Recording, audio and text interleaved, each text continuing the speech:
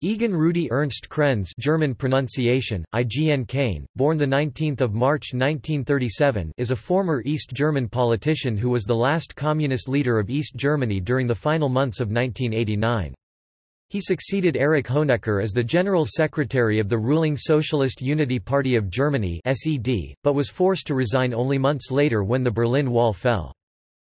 Throughout his career, Krenz held a number of prominent positions in the SED. He was Honecker's deputy from 1984 onward, until he succeeded him in 1989 amid protests against the regime. Krenz was unsuccessful in his attempt to retain the communist regime's grip on power, and was forced to resign some weeks after the fall of the Berlin Wall. He was expelled from the SED party on 21 January 1990. After German reunification in 1990, he was sentenced to 6.5 years in prison for manslaughter, for his role in the crimes of the communist regime. He retired to the small town of Dierhagen in Mecklenburg-Vorpommern upon his release from prison in late 2003. Early years. Krenz was born in Kolberg in what was part of Germany, now Poland. His family resettled in Damgarten in 1944. Political career in the GDR. Trained as a teacher and dabbling in journalism, Krenz joined the Free German Youth (FDJ) in 1953, as a teenager and the Socialist Unity Party of Germany (SED) in 1955. After serving in the Volksarmee from 1959 to 1961, he rejoined the FDJ. He studied at a prestigious Communist Party staff school in Moscow for 3 years, became a nomenclature member and obtained a social science degree by 1967. Throughout his career, Krenz held a number of posts in the SED and the communist government. He was leader of the Ernst Thälmann Pioneer Organization from 1971 to 1974, and became a member of the Central Committee of the party in 1973. He was also a member of the People's Chamber, the GDR's legislature, from 1971 to 1990, and a member of its Presidium from 1971 to 1981. Between 1974 and 1983, he was leader of the Communist Youth Movement, the Free German Youth. From 1981 to 1984 he was a member of the Council of State. In 1983, he joined the Politburo and became a secretary of the Central Committee with responsibility for security, the same position Honecker had held before becoming General Secretary. He rose to supreme prominence when he became Honecker's deputy on the Council of State in 1984. Around the same time, he replaced Paul Werner as the unofficial number 2 man in the SED leadership, thus making him the second most powerful man in the country. Although he was the youngest member of the Politburo and indeed, one of only 2 people elevated to full membership in that body from 1976 to 1984, speculation abounded that Honecker had tapped him as his heir apparent. Leader of the German Democratic Republic. Following popular protests against the GDR's communist government, the SED Politburo voted to remove Honecker on 18 October 1989, and Krenz was elected as the new General Secretary of the SED Central Committee. Krenz had been approached several months earlier about ousting Honecker, but was reluctant to move against a man he called, "my foster father and political teacher." He was initially willing to wait until the seriously ill Honecker died, but by October was convinced that the situation was too grave to wait for what he had called a biological solution. Despite many protests, the People's Chamber elected Krenz to both of Honecker's major state posts—chairman of the Council of State and chairman of the National Defense Council. The former post was equivalent to that of president, while the latter post made Krenz commander-in-chief of the National People's Army. For only the second time in the People's Chamber's 40-year history, the vote was not unanimous. The first was on the law on abortion, 26 deputies voted against and 26 abstained. In his first address as leader, Krenz promised democratic reforms, but few East Germans believed him. For instance, they still remembered that after the Tiananmen Square massacre, he had gone to China to thank Deng Xiaoping on behalf of the regime. For this and other reasons, Krenz was almost as detested as Honecker had been. One popular joke suggested that the only difference between them was that Krenz still had a gallbladder. Indeed, almost as soon as he took power, thousands of East Germans took to the streets to demand his resignation. Also on the same day he took office, Krenz received a top-secret report from planning chief Gerhard Scheurer that showed the depths of East Germany's economic crisis. It showed that East Germany did not have enough money to make payments on the massive foreign loans that propped up the economy, and it was now 123 billion German marks in debt. Although Krenz had been the number 2 man in the administration, Honecker had kept the true state of the economy a secret from him. Krenz was forced to send Alexander Schalk-Golodkowski to beg West Germany for a short-term loan to make interest payments. However, West Germany was unwilling to even consider negotiations until the SED abandoned power and allowed free elections. Something that Krenz was unwilling to concede. This was not the only evidence that Krenz did not intend to truly open up the regime. While publicly discussing such reforms as loosening travel restrictions, he also personally ordered the rejection of the dissident group New Forum's application to become an approved organization. Ahead of the large Alexanderplatz demonstration on 4 November, he ordered the Stasi to prevent any unauthorized attempt to cross the border by bodily violence. On 7 November, Krenz approved the resignation of Prime Minister Willy Stoph and his entire cabinet along with 2/3 of the Politburo. However, the Central Committee unanimously re-elected Krenz to the position of General Secretary. In a speech, Krenz attempted a reckoning with history, which also criticized his political mentor Honecker. Yet, by this stage, events were rapidly spiraling out of his control. Despite promises of reform, public opposition to the regime continued to grow. In an attempt to stem the tide, Krenz authorized the reopening of the border with Czechoslovakia, which had been sealed to prevent East Germans from fleeing to West Germany. The newly formed Politburo agreed to adopt new regulations for trips to the West by way of a Council of Ministers resolution. Opening of the Berlin Wall.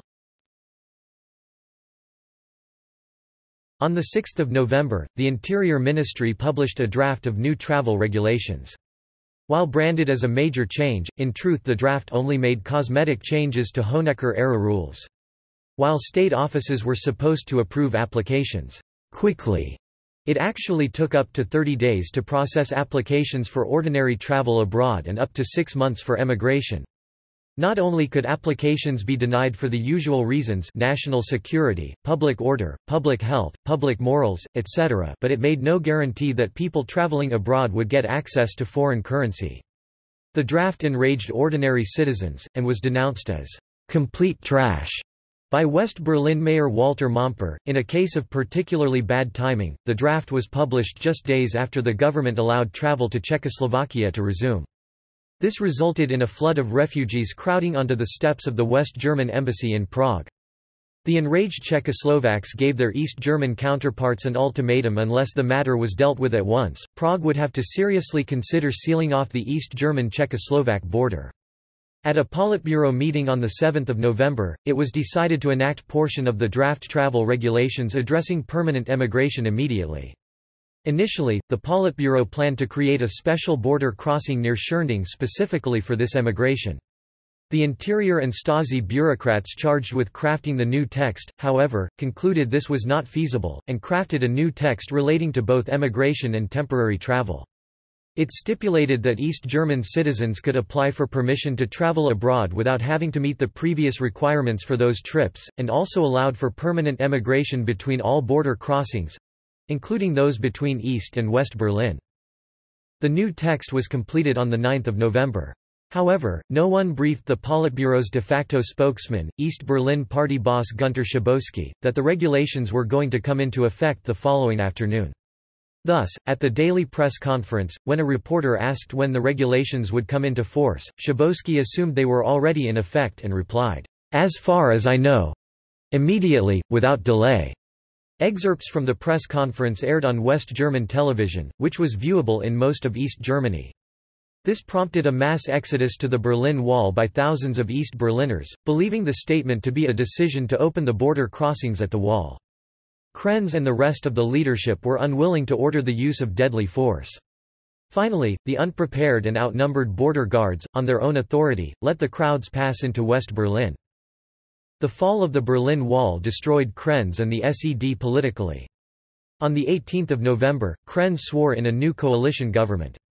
Instead of an oath, it consisted of a simple handshake. However, it was obvious that the SED was living on borrowed time. The CDU and the LDPD, long docile to the SED, threw out their pro-communist leaderships and announced that they were leaving the Democratic bloc. The new CDU Presidium, under the leadership of Lothar de Maizière, also demanded the resignation of Krenz as chairman of the Council of State and chairman of the National Defense Council. On 1 December, the Volkskammer significantly amended the East German constitution to purge it of its communist character. Most notably, Article 1, which declared East Germany to be a socialist state under the leadership of the SED, was deleted. 2 days later, the entire Politburo and Central Committee—including Krenz—resigned and a working committee took over direction of the party. On 6 December 1989, Krenz resigned from his remaining leadership posts.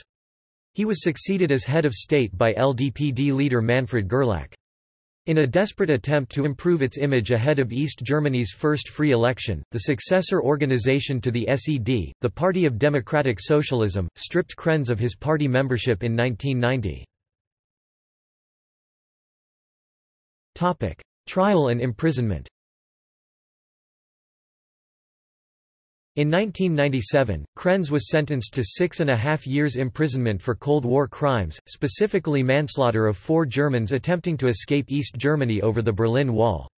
He was also charged with electoral fraud, along with other criminal offences.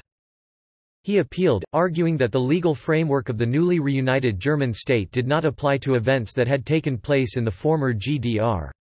Krenz also argued that the prosecution of former GDR officials was a breach of a personal agreement given by West German Chancellor Helmut Kohl to Soviet President Mikhail Gorbachev during their talks, which led to German reunification. However, the verdict was upheld in 1999.